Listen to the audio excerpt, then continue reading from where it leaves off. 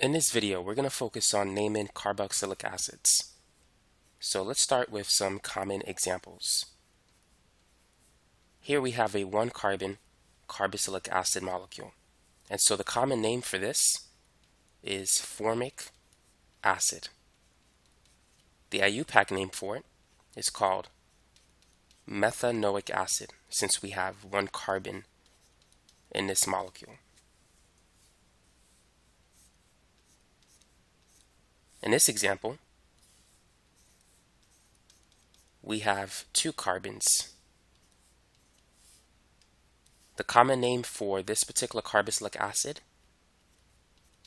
as you no doubt heard before, is acetic acid, and the IUPAC name, ethanoic acid.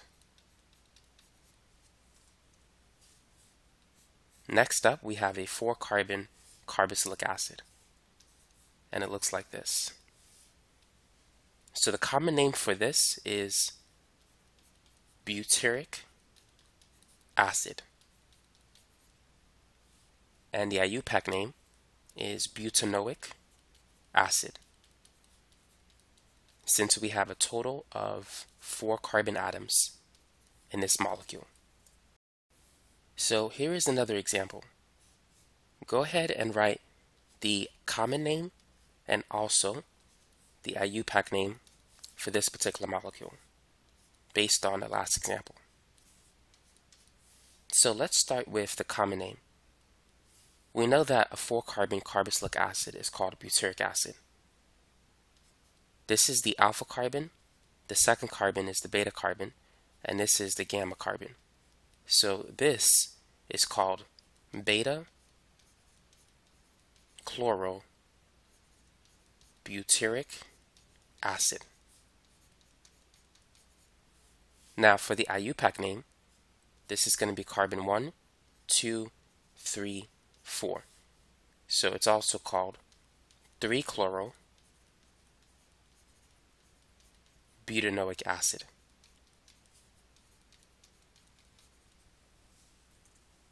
Go ahead and try this example.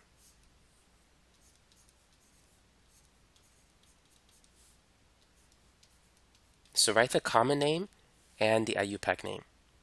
So this is the alpha carbon, this is beta, and this is gamma. So the common name, this is going to be called gamma methoxy butyric acid. Now for the IUPAC name, this is carbon 1, 2, 3, 4. So this is going to be called 4-methoxy butanoic acid. For our next example, we're going to have a 6-carbon carboxylic acid molecule with an NH2 group attached to it. So what is the IUPAC name for this molecule? As always, we're going to start counting from the carboxylic acid. So the NH2 group is on carbon 4. As a substituent, the NH2 group is called amino. So this is going to be 4-amino, and since we have 6 carbons in the parent chain, hexane, but with the carboxylic acid functional group, it's going to be called hexanoic acid. And so that's the name, 4-amino hexanoic acid. Now for our next example, we're going to have this molecule.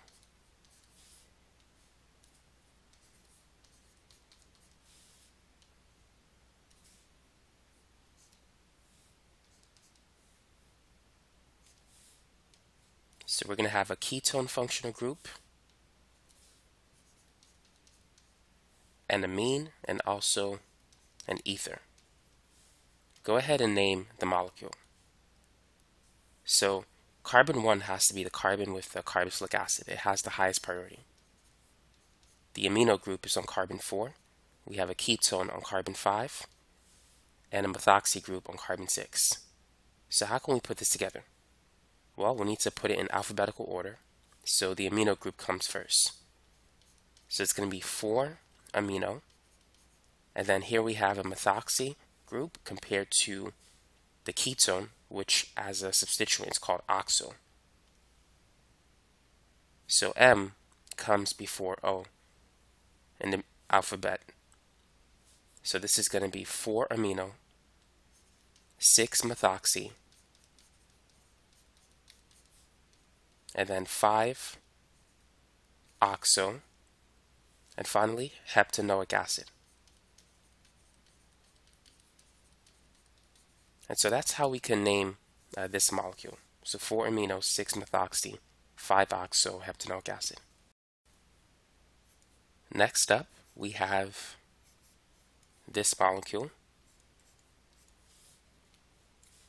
So what do you think the name for this molecule is called?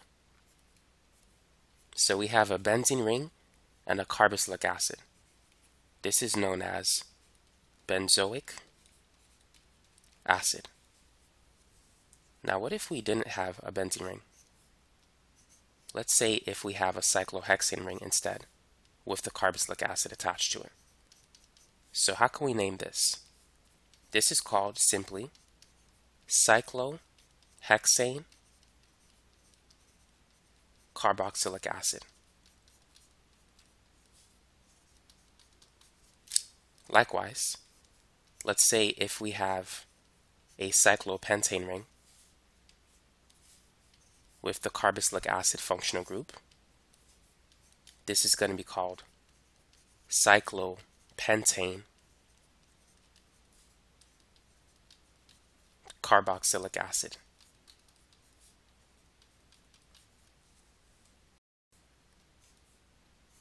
Now go ahead and try this one. What is the IUPAC name for this molecule? So we have a cyclohexane ring, a carboxylic acid. So those two combined is cyclohexane carboxylic acid. But now we have a methyl group attached to it. This is automatically carbon 1 due to the carboxylic acid. And so this is going to be called 3-methyl cyclohexane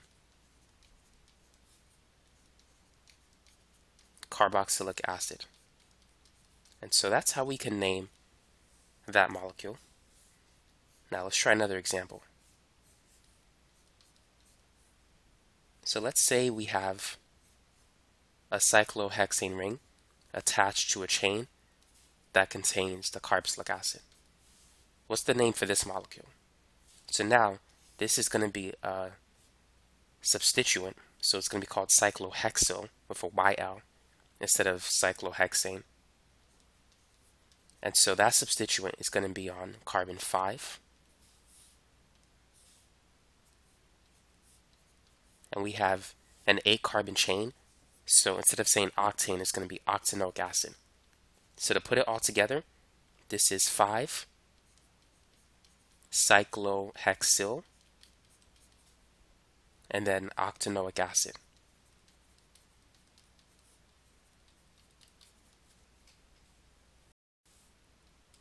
Now let's move on to our next example. So this time, we're going to have an alkene functional group with a carboxylic acid. So go ahead and name it. So this is going to be carbon 1, 2, 3, 4, 5, 6. So we have the alkene on carbon 3 and the carboxylic acid on carbon 1. So this is going to be 3-hexene, ene for the alkene, and then oic for the carboxylic acid. So 3-hexene oic acid. Now, the hydrogen atoms, notice that they're opposite to each other. And so we have the trans isomer as opposed to the cis isomer. So this is trans 3-hexenoic acid. Now sometimes you'll be given a molecule with 2 carboxylic acids. And so this is going to be called a dioic acid. Now we need to number it from left to right because the methyl group will be on carbon 2 as opposed to carbon 4. And so to put this together, this is going to be 2-methyl, and then we have a 5-carbon chain, so pentane, 2-methyl pentane, and then dioic acid.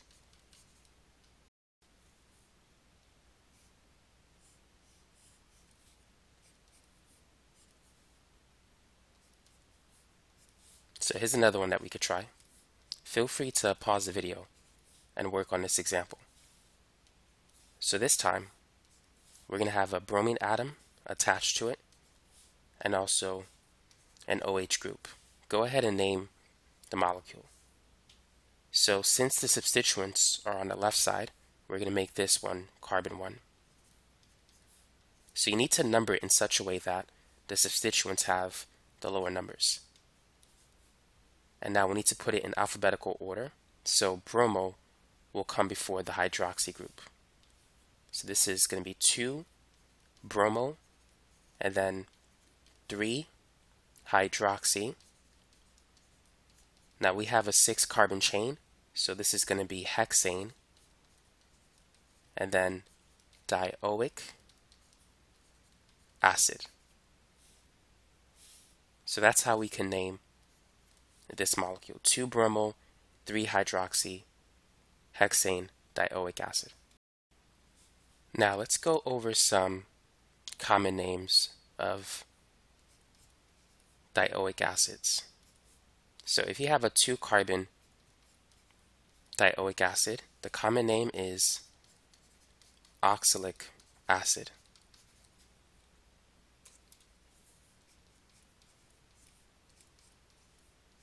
Now for a 3-carbon dioic acid, the common name is malonic acid.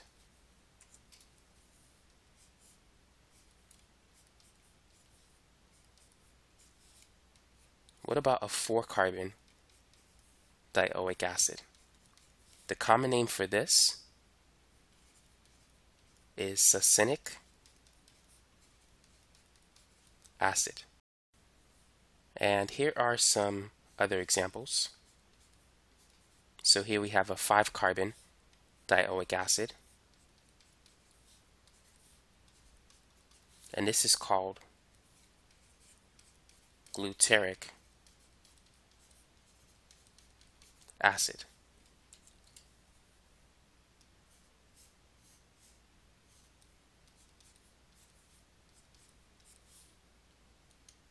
So now let's go to a 6-carbon dicarboxylic acid. And so the common name for this one is adipic acid.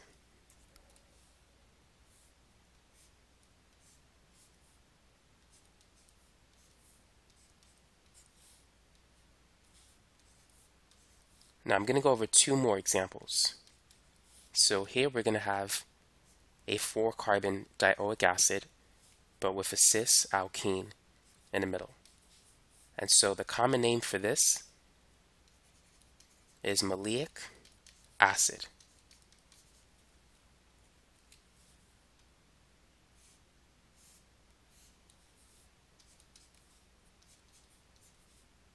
For the next one, we're going to have a 4-carbon dicarboxylic acid, but with a trans alkene. And so you can see the hydrogen atoms, they're opposite to each other. And so the common name for this one is fumaric acid. So that's it for the nomenclature of carboxylic acids.